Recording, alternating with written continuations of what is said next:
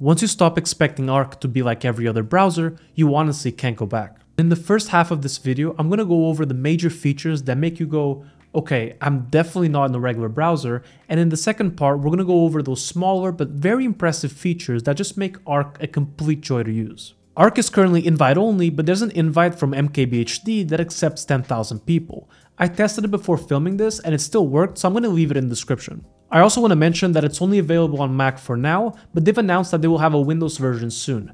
And lastly, it's built on Chromium, so all your extensions will work, and transitioning from one browser to the other is as seamless as it gets. So let's now go over each feature one by one, starting with how Arc approaches tabs. And it's not like tabs are removed, they just behave differently. For starters, they're moved to the left hand side, so if I come here and I pull up a new tab such as GitHub, you can see it lives here on the left. And this makes a ton of sense since that's the layout of most apps like Slack, Notion, Discord, etc. But aside from looking different, they behave differently as well. Arc merges tabs with bookmarks. There's this line over here, and everything above it is a bookmark, and everything below it is a disposable tab. If you want to bookmark a tab, you can simply drag it past that line. And if you want that tab to have its own little button and be what they call a favorite tab, you can just drag it all the way to the top. And this way, it'll be persistent across spaces, which we'll get to in just a second. So I'm going to open up a few tabs here for context like Notion and Slack. And you can also give tabs a name. So if I come here and I double click it, I can give it some context. And I do this all the time, especially when I'm researching, to give myself more context of what that tab really means. Another way it behaves differently is that if you have a tab open that's already a bookmark, you're not going to see it listed here on the left. So in here you can see that I have GitHub bookmarked, so if I click on it, you can see that the tab is open, but it's not listed here on the left. So you might be thinking, how do I know which tabs are actually open or not? And to see that, you just press Control Tab, and these are the 3 tabs that are open.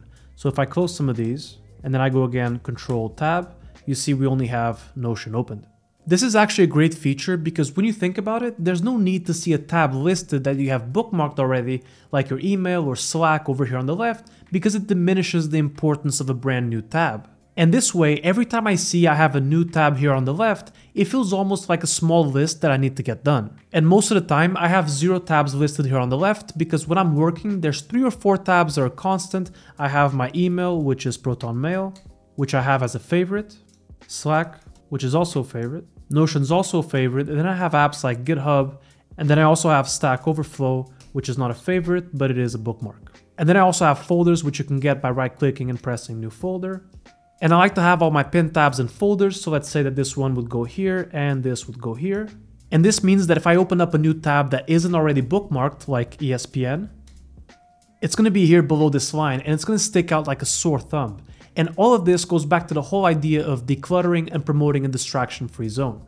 But this covers 2 out of the 3 things that traditional browsers have on display at all times, which is bookmarks and tabs, but it doesn't cover extensions. And the thing is, most extensions are meant to work in the background, and most of us don't really go out of our way to toggle on an individual extension. So for most of us, that space is usually wasted. But sometimes we do want to toggle them. So how do we do that if they're not visible? We can do that by hovering over on the top right side and toggle extensions. I don't have any extensions on this Arc account, but if I did, they would be here. And you can add straight from here as well as manage the ones that you already have. But you can also do it via the command palette by typing Command L, and then you can type either the individual extension name or manage extensions to see all of them. We're going to cover the command palette in detail in just a minute. But this leads me to my favorite feature of Arc, which is Spaces. Spaces is a way of segmenting your browsing experience based on different areas of your life. You can create a new space by coming here and pressing the plus icon, New Space. And let's give this space a name, and let's say that this is a space for you to just relax and not work. And let's name it something like Play. And you can switch around between spaces by pressing Ctrl 1 or 2, or by holding Shift and scrolling on your scroll wheel. And then let's name this something like Work to keep things simple. You can also assign it different icons and even different colors as well. And this can be as simple or as robust as you want it to be. If you want, you can just have different spaces to segment your bookmarks. For instance, personally, I have 3 spaces, one for work, another for this YouTube channel, and a last one for just leisure. And if you use something like Tiago Forte's para method, then you might want to have each space be an area of your life. And then each space can have its own independent bookmarks. But spaces can be so much more than that, and to really understand it, we need to go over profiles. Because by default, if you just create another space, it's going to have all of your Chrome extensions and your favorite bookmarks, which are these here at the top, as well as your browser cookies. But what if you don't want that? What if you want each space to be completely independent so that if you go on websites like Gmail or YouTube, it automatically logs you into a specific account? You can do that by creating different profiles and assign those profiles to different spaces. So if I come here to this space and I toggle on the 3 dots and I go on profile, you can see that by default, we're on the default profile since we don't have any other one. So I'm gonna go ahead and create a new profile. And Arc does a great explanation here. They say profiles make your spaces truly separate with their own history, saved passwords, extensions, and other browsing data. No more flipping between work or personal accounts. So I'm gonna give this a name like work, and I'm gonna assign it to the workspace. So now when we're here in our workspace, we have the work profile associated with it. I'm gonna bring back the bookmarks that we had previously. And then if we go back to the play space, we can either leave it as the default profile or create a new one entirely. And now I can customize each space differently all the way from bookmarks, extensions, and they're completely separate. But where this gets really powerful is with those services that I have 2 or more accounts with. So I can assign my business account to the work area and my personal account with the space area. Let's say that you use Gmail both for your work and your personal email. You can have a Gmail tab on both spaces, but each of them is signed in to different accounts. So if you open up Gmail on your play space, it's going to open up your personal account. If you open up Gmail on your workspace, it'll open up your work account. And there's a lot of situations where this comes in really handy for me. For instance, I have 2 Amazon accounts, one for my business and a personal one, same for cloud storage accounts, and my favorite of all, which is YouTube. I have different YouTube profiles for each of my spaces because many times, either because of work or to manage this YouTube channel, I need to go on YouTube. But I just know that if I go on YouTube, there's definitely going to be a video that is going to stand out to me and I'm not going to resist the urge to watch it. So instead, if I open YouTube on my workspace, each video is going to be related to work and the urge then becomes much smaller. And by doing this, not only do I get the benefit of not getting distracted, but I actually get recommended better stuff because I'm not mixing all of my interests in one account. Another thing worth noting is that your extensions don't carry over from one profile to another.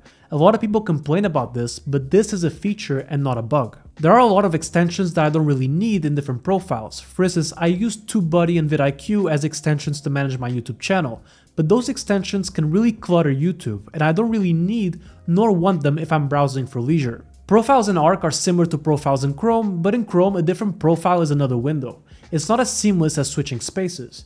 And the whole point of Arc is that unless you want to, all you really need is one window. So before we go over the rest of the features, I want to talk about today's sponsor, which is Scrintle. Scrintle is a visual-first knowledge management tool that combines the power of mind mapping with networked note-taking, where you can brainstorm and develop ideas all in one place. This unique approach helps you see the big picture and the details at the same time.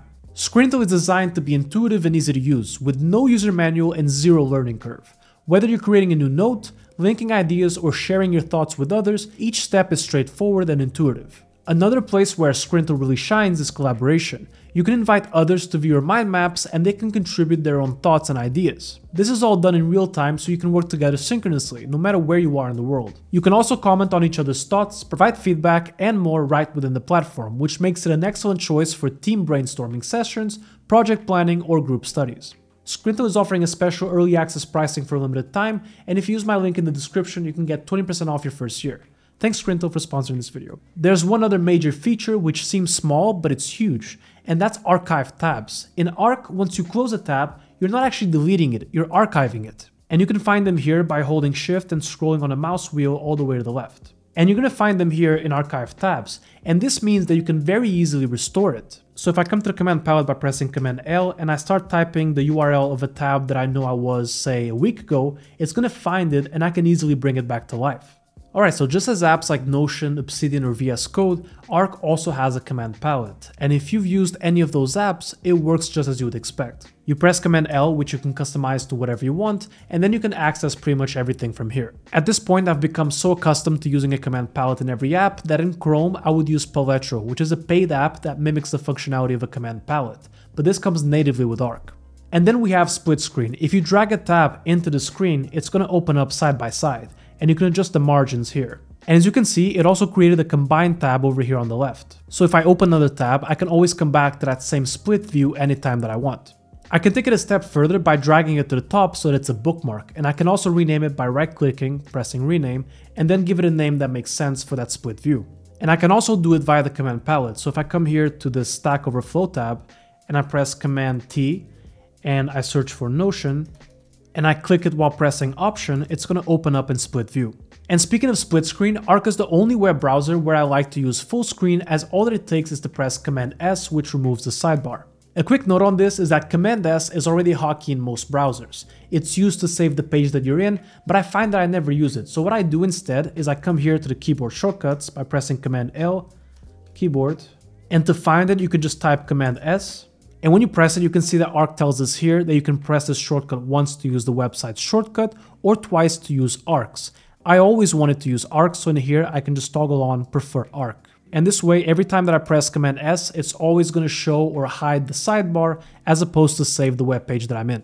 This is so good that every time I'm somewhere like Notion or Slack with the sidebar hidden, I forget that I'm actually on the browser and not the app version. And this feature is so good that I've actually stopped using the app version of a ton of different apps like Notion and Slack and just use them on the browser instead. It's much nicer to have them both here on the browser, and because I have a big screen, I can just open both or more side by side without having to open multiple apps or manage different windows. Another cool little feature is Peek.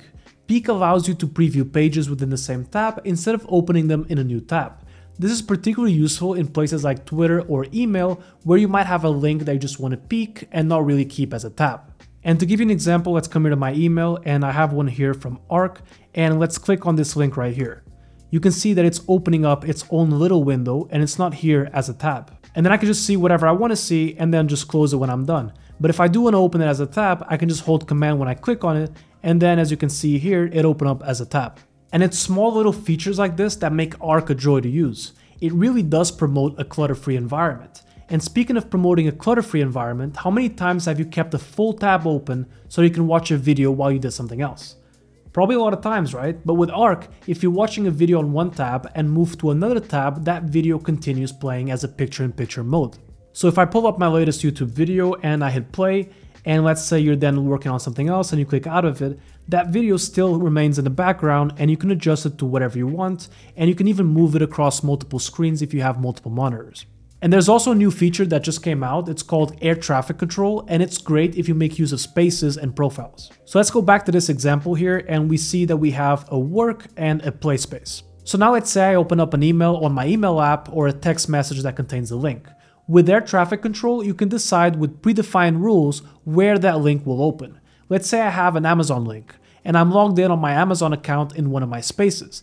Then you can simply tell it that every link that comes from, say, Amazon.com is to be opened on the personal space. And to do that, you can just come here to Command Palette by pressing Command L, type in link, and it's this here, open link preferences. And then you have the option here, air traffic control. You can then create a new route, and you can choose this rule. For instance, URL contains Amazon.com, open in, and then you have the option most recent space, play, work, or little arc, which we'll get to in a second. And in this case, we can just put in work, exit out of it, and now every Amazon.com link that you open outside of Arc is going to open up in the space that you just set. And this is what's great about Arc. There's so many small touches that really add to the overall experience. For instance, if I press Command-Shift-C, it's going to copy the current URL, and then I can just paste it elsewhere. If I press Command-Option-Shift-C, it's going to copy the current URL in Markdown, so that I can just come to Notion or Obsidian and paste that URL, and it's already formatted.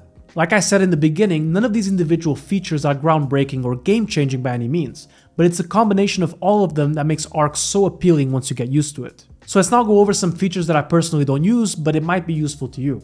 And the first one is what Arc calls Little Arc. So when you have it enabled and you press Command-Option-N from anywhere on your Mac, it's going to open up Little Arc, which is a small little browser window that you can use to quickly visit a site without actually switching to Arc. I use Alfred to launch everything on my Mac, so if I have Little Arc turned on, every time I launch a new site, it's going to open on Little Arc, so I just leave it turned off. Then we have three different features which are all here all the way to the left, which are downloads, easels, and notes. But since we're here, I might as well also cover media. So the way media works is that it'll show you what media you have on your desktop, so in my case, all I have is screen recordings for this video. But this does come in handy every once in a while, so if I'm on Slack and I want to share some media that I know it's on my desktop, I could just come here and I'll just drag and drop it to share it. So I do use this sometimes, but the same cannot be said for the other three here, and the first one is downloads. This is just a UI to see what you've recently downloaded, and there's nothing wrong with it, I just don't really have a need for it. And then we have easels and notes, so if I come here to Command Palette and I type new note, And then I can do some basic note taking here. And as you can see, it also became its own tab. So if I want to take some notes that relate to, say, this project here in a folder, I could do my notes and then I can just drag and drop it into that folder. And then we have easels, which is a mind map tool. So if I come once again to command palette, type in new easel, you can do some basic mind mapping here. And you can also copy URLs from different tabs here and paste them and incorporate them into your mind map. And again, I don't really use it because I don't have a need for it. And the last feature that's admittedly cool, but that I don't really use, is the native screenshot feature. And you can access it via the command palette or by pressing Command Shift 2. And this is great if you want to capture a specific element in a website. I've been using CleanShot X for years. It's a little overpriced, but I get it free with setup and it meets my needs, so I don't really have a use case for this either. I want to also say that Arc does not sell our data, but it's also free to use. So you might be thinking, well, how does it make money then? And the team says that they're going to implement a business model like that of Notion. It'll be free for users like you and me, but paid for companies. This is great, and every time I do adopt a new piece of software, I want them to have a reliable business model, as that's the only way to ensure longevity. I don't often change my tools because it's easy to just be on the constant search for the perfect tool and switch around all the time. So when I do switch something, it's either because something considerably better is available or because I have a serious problem with what I'm using. And Arc for me is something considerably better than what I was using before. This year I finally replaced Chrome with Arc, but I've also replaced multiple different apps with Readwise Reader, and you can find more about it right here. Thanks Skrinto for sponsoring, and thank you guys for watching. Have a great one.